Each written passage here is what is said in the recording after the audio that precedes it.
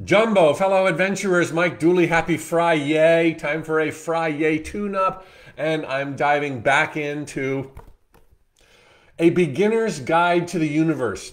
Available as a paperback this Tuesday. It's been out as a hardback for a year and a half. It's now in Polish and in German and like a half a dozen other languages that I don't recall right now. But I'm diving into my favorite chapter here, What Old Souls Know. Okay, and old souls, a reference to how much experience one has in time and space. It's not chronological. And while we are all simultaneously all born, if you will, prior to time and space beginning, the term old soul is still a really good handle on explaining those who have probably progressed, if you will, through the lessons of time and space. Patience, appreciation, love, allowance, and then all good things are added unto them. So, as I said, I'm going to do some readings. Once I start, I can hardly stop. I'll interject a few additional insights, picking up from the beginning of the chapter this time instead of yesterday's end of the chapter. In all battles between the heart and the mind, go with your heart. For truly, it's a lot easier for your mind to catch up with your heart than for your heart to catch up with your mind. This is the real thinking center for all of us. We overuse and over-rely on this. We get real logical. We try to micromanage everything. Whereas if every single day you can tune in here better, the brain will catch up. Okay, but don't make the heart try to think like the brain. Follow your heart. Next one. Step one for changing the entire world is falling in love with it as it already is. Same for changing yourself. You're so lovable. Come on, that's easy. And so is the world. Sometimes a lack of clarity is actually the clarity you were in need of. Sometimes we trick ourselves, and sometimes we claim to be confused. We wanted that, but very clearly it's this. And we're like, I'm so confused. It's like, you're not confused. You're disappointed. Allow, move forward, keep going. Sometimes the lack of clarity is actually the clarity you were in need of. Sometimes the answer you want isn't even any of the above. It's wait a little bit longer.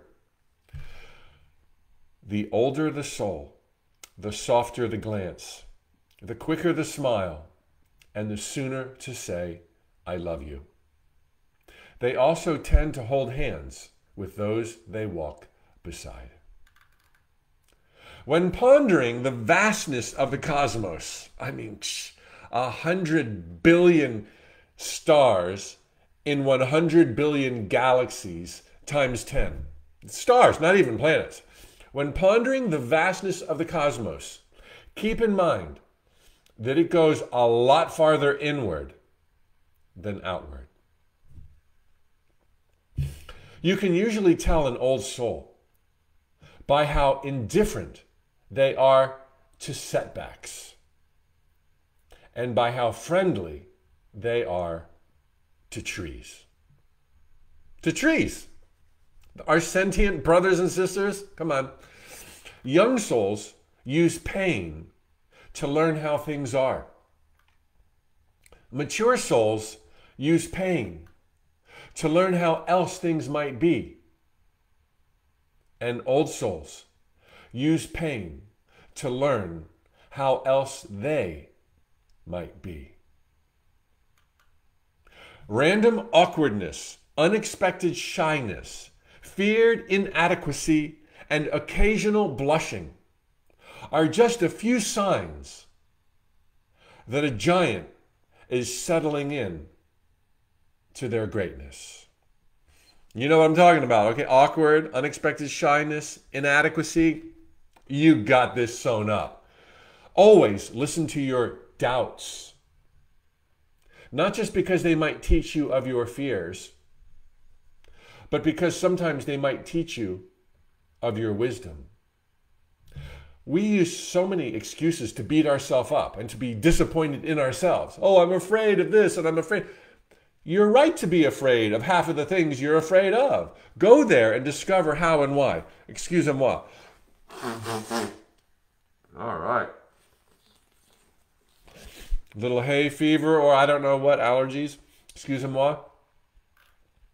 Those who say, I don't know what to do, usually do know what to do. That applies to me right now in picking a logo for our Adventurers Club. So many good choices. Disappointment without anger is the mark of an old soul. Not being disappointed is the mark of a really old soul.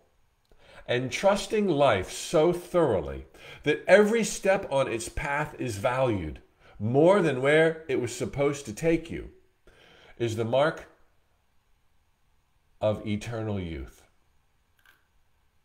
Of all the things that really and truly matter, working efficiently and getting more done is not among them. Boy, I need that one every day. You only have to ride the wave of life, not create it. Stop trying to do the heavy lifting. Stop trying to figure everything out with your mind. Let there be room for magic and miracles. Expect a miracle. You don't have to invent life. You don't have to figure it all out. It's been figured out. You just have to surf. You just have to ride. You just have to allow and receive. 9 out of 10 old souls agree that one of the very best things about spiritual maturity is appreciating that age is so very meaningless. The 10th soul, out climbing trees and couldn't be reached. Okay, 2 more. The best way to create more free time is to take it. To move a mountain, befriend it, him or her.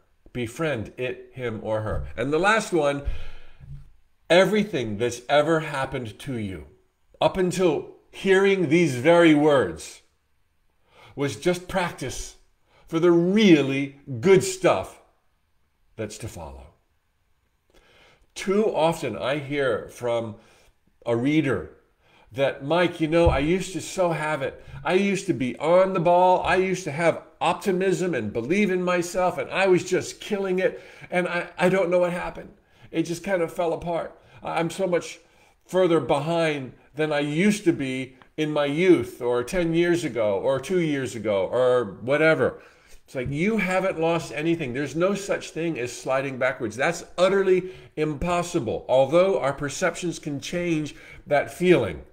You wouldn't want life to just be a total cakewalk. You didn't choose total cakewalk. You wanted the full Monty, lions, tigers, and bears, rainbows, unicorns, and pixie dust. You wanted it all. And as you master through optimism in your earlier so-called glory days, you started checking off all the boxes, and then you started to become more aware, as your naivety dissipated, of the full playing board. And now you're like, oh my gosh, I'm a little more scared now. Well, it's because you were so naive and ignorant before, you couldn't see all the other players on the table. But now that you can see them, new lessons are here upon you, and now you can be like, oh, those lions and tigers and bears are really angels, unicorns, and pixie dust. And once you learn that, you go higher. And then you're like, oh, I didn't know that was there. But you get the knack of it, and you're able to dispel the illusions and rock on, brother and sister. All right, I hope you're enjoying A Beginner's Guide to the Universe. The paperback is now available at bookstores everywhere, all over planet Earth. And it officially releases Tuesday as a paperback. So you can order it now. Amazon Prime will deliver it, or however you order it. There's lots of bonuses, book immersions, and an old soul workshop conducted live for those of you able to support this book launch. Thank you so much. Continue to post your questions below. I'll mix them in, as I've been doing, to the readings and the lessons and the interpretations. Have an awesome, happy Friday and Friday and weekend. Laura, Barbara, Wendy, Susan, Kathy on Facebook. Animal Reiki Lady, yay. Ignite Your Soul, Dana, Carol, Aware Life. Okay, all of you. Jean, have an amazing weekend. Know that you're unstoppable, that you are utterly adored, that you came here to rock and roll. Blow the lid off of this popsicle stand. There's nothing you can't do, be, or have when you're grounded in truth. And that's the point of the 500 passages in this book, intermingled with love letters. A beginner's guide to the universe. Happy weekend. See you Monday for a few more deep dives into this book next week. Hasta la vista, baby.